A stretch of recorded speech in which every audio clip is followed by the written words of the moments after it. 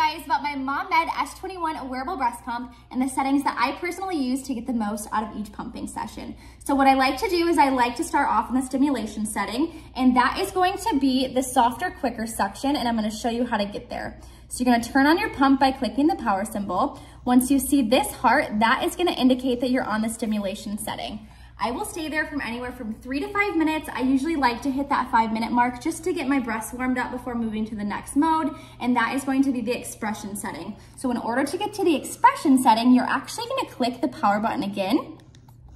Once you see the milk drops, that indicates that you're on the expression setting. This is the slower, more intense section, and that is what's gonna get your milk out, and I will stay there for the remainder of my pump, and I like to pump anywhere from 25 to 30 minutes, you guys. This seriously is the best, and you guys, I love it in the pink. If you need links sent directly to your DMs, comment links, and if you know a mama who absolutely needs to know this information, share this video with her.